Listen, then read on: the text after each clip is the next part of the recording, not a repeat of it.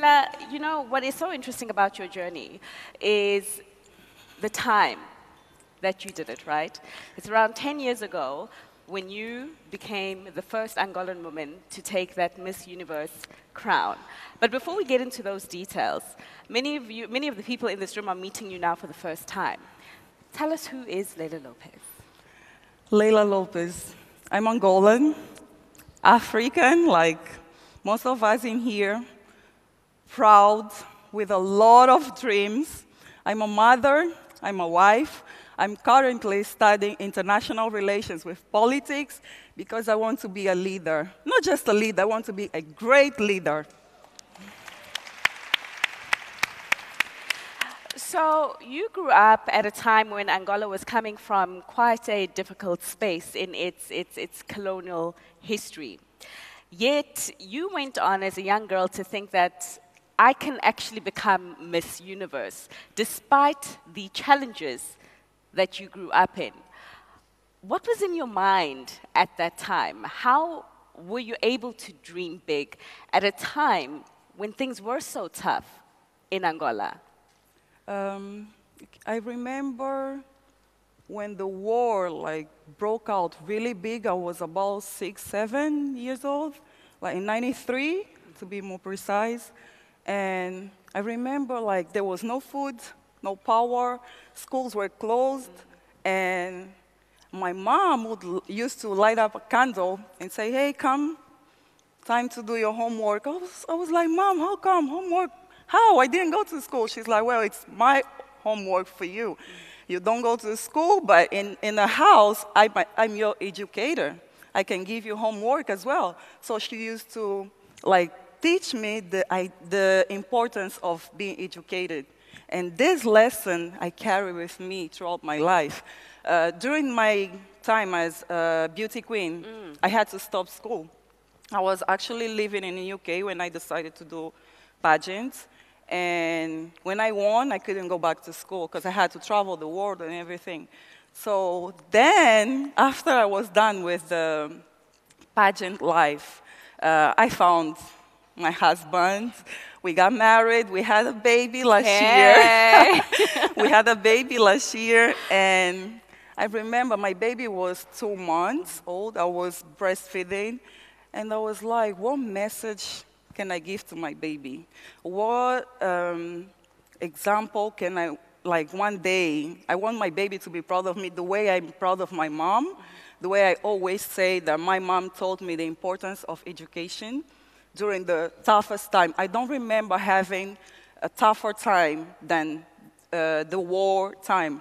So I was looking at my baby and I was like, I want to leave a legacy. I want to leave a legacy for my baby. So what's the best way? I already had my business, so I was feeling accomplished.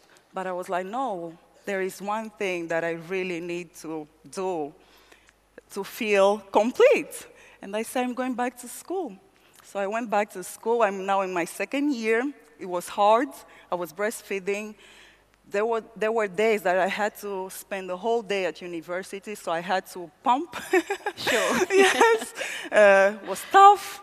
But now, next year, I'll be graduating. Oh, and fantastic. There is no better feeling than that. Fantastic. And I want to talk to you about your business in just a moment, and also talk to you about what you're planning to do with its international relations and politics that you are studying, right? You might want to meet our minister. I don't know. She might want to just say hi a little I definitely want to meet her. Divulge your plans for Angola. But even getting your crown, we all know that success and the path to success is not an easy one. You know, you faced resistance along the way. And you did face it, because there were those that said that you didn't actually deserve to be at that platform in representing Angola. People wanted you out of that race. What kept you going? You know, it's hard being a woman. It's hard being a beauty queen. A lot of judgment. But it's even harder to be a black beauty queen. And I was a black beauty queen in America. Was very hard. I've never faced that much racism in my life. I grew up in Angola. So to me, being black was normal. But in America, I was like, what's wrong with people? Why? It was always like, oh, well, for an African, you actually can speak. For an African girl, you look better, you look different. How can you use the fork and knife? Who told you that? So this type of comments used to make me feel uncomfortable, very uncomfortable. But then I remember one day I went home, because sometimes going to events in New York were like frustrating, you know? So one day I went home, I look in the mirror. I love to talk, especially to myself. So I looked at the mirror and I was like, who am I? Why this type of comments bother me so much? And I realized that they bother me because I wasn't used to them. You know, I wasn't used to being in a different environment. But then I say, okay, I know myself. I love myself. I know the reason why I joined the beauty pageant world. I embrace my femininity. I love the way I look. But most importantly, I know my worth. I know the reasons I'm doing Beauty Queen. I saw an opportunity to be on a world stage, put my country on the map. I was the very first Angolan to win something international. So I was proud of my achievements, and I say I'll never allow any comments to make me feel this small again. Right. No, we're proud of you. Another round of applause. Thank you, thank you. The pressure, though. I mean, being a first to achieve something, there's always an expectation. What next? How did you deal with that? And how do you still deal with that? Wow. I'm glad we have Zosie now. I really feel relieved. Like I said, it's very hard. I hope my sister, Zosie, I have Zosie as my sister, my bold sister, like I always say. It's very hard to be a beauty queen. It's hard to be a black beauty queen. It was hard to be an Angolan beauty queen. Like I said, when we don't have experience, things will impact us in a different way, in a harder way. And coming from Angola, a lot of judgment, like, oh, there's so many things that the country should be investing in, why beauty pageants. These comments were before I won, because after I won, they were proud.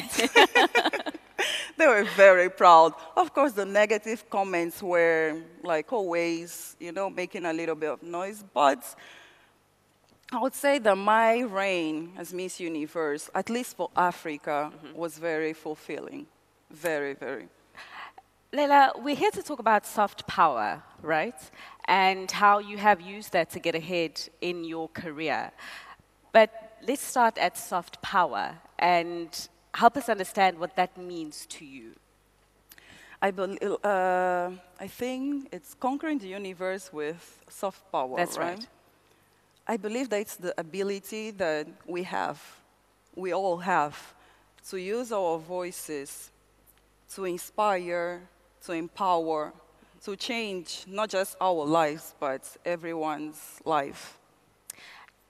In a subtle way. Because I imagine that you have sat at very difficult boardrooms. And I say that because I'm talking about Leila, the entrepreneur now. Leila, the business lady who supplies sanitary towels and who supplies diapers to women in Angola who can't afford. I mean, how did you manage to be taken seriously as this beautiful girl, because that perception still exists that she's a beauty queen? What does she know about business? Oh, it was tough. The jokes, the looks, the comments, like, why are you doing? They just go on stage and look pretty. Why do you? Some people, some women were like, you already won a title. You have a husband with money. Why do you want to do business? Why do you just stay in London? At the time I was living in America. Just stay there. Why come here? I was like, this is my people. I was born and I was raised in Angola. I care so much for my people. Like, it breaks my heart to see the social injustice in Angola, the inequalities. Like, that's why I always say, that's why now I have, like, being a politician has never been a dream. Never. Even like, especially like growing up in Africa, in Angola, we are always taught that politics is not for children. So as I'm growing up, I realized the importance of like fighting, the importance of us women conquering our own freedom, our own space, space in the government, space in the marketplace. So I always say that it's going to be hard. And Being patient is hard, but it's always worth it. And after 6 years of trying, I have my business. congratulations. Thank you. I mean, Leila, we have to finish this conversation right now, but when you and I were talking ahead of time, you said that the universe that you ultimately wanted to conquer with your business was being able to supply sanitary pads and diapers to people in Angola for free. For free. You want to do it Yes. for free? Yes. Right now, I can only donate the proceeds. 100% of the proceeds of my company goes to projects that invest in education and healthcare. But in the future, like my 2 goals, I have 2 goals right now, to be able to provide diapers and women hygiene pads to underprivileged families, and to be able to build hospitals, health centers, hospitals, and maternity hospitals for women, because in Angola, in rural areas, women have to walk long distances to be able to get medical care. And like, I'm a mother. I was pregnant. I know how tough it is to carry a baby. Like the last few months, such as very, very confusing, and we deal with so many emotions, like, will I be able to be a good mother? Will my baby be healthy? Now imagine walking like 3 hours, and you're about to go into labor, walking 3 hours to be able to get medical care, to be able to bring a child to the world. It's heartbreaking, and that's my ultimate goal, to be able to build maternity care, maternity centers. All right, just one word answer. Your politics, what are we seeing there in terms of your goal? Leila for president one day? Why not? Why not? There you go. Why not? Leila, it has been an absolute pleasure speaking with you, and I really do look forward to speaking with you further throughout the day. One more thing?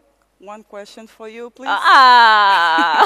Fifi, you just asked me if I can be a president, and I say, why not?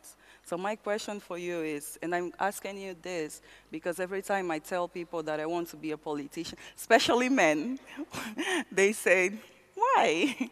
You will be so powerful. See how men know how powerful we are. They're like, why? You are going to be so powerful, so popular, but they'll kill you. Yeah. So from your point of view, how do you think, like, what advice would you give to a young girl like me who wants to be a great leader? I'd give you the advice to speak to women who have walked your path and who happen to be seated right there. A very respected minister, and I will make the connection. Minister, I apologize in advance for putting you on the spot. You'll get much better advice from her. Leila, thank you. Thank you, Fifi. Thank you so much. Yabonga.